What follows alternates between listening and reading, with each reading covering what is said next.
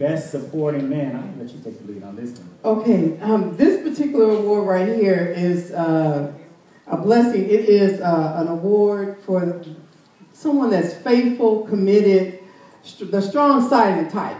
You know what I'm saying? You always, it's Strong always brother, right? strong brother. You know what I mean? That you can just say, hey, this brother is always representing. He's always on time. He's on his post. And I thank the Lord. And I have to praise his wife because she keep him looking sharp. And I know she got something to do with that. So, I praise God for both of them. So while we want to get to it, we want to just go ahead and bring up our very own brother Dwayne Weber right now. Right here. Amen.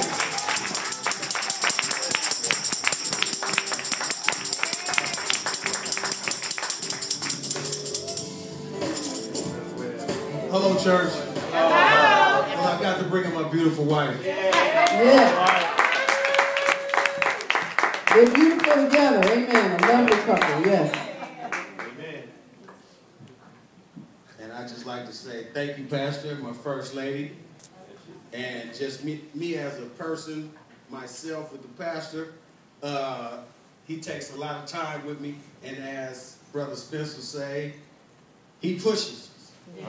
He make us do it. It's like you really gotta do it. I don't know, get up there and grit your teeth, but I'll call you back later. I'll pray for you. So, I'll just say thanks to my pastor, my first lady, all jokes aside. Thank my wife for keeping me fresh, keeping me dressed, and keeping me in the right line. Amen. I praise my church family again. You guys are always there for me for whatever I have to say and whatever I'm talking about doing. You guys got my back, and I just love you all. And just having a beautiful 4th anniversary. We came a long way. If you guys don't know, boy, if you'd have seen these buildings. Come on. There you go. But look at us now. Come on. Say that. Say that.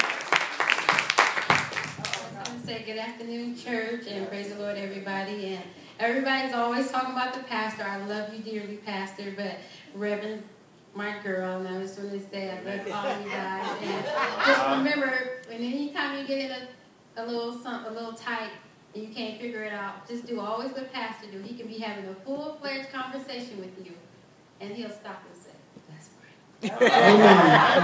That's it. So me and my husband have been doing that. So he's just like, "Stop, let's pray." So when you think of you're in a little tight and you don't know what to do, just stop and pray. Let's go.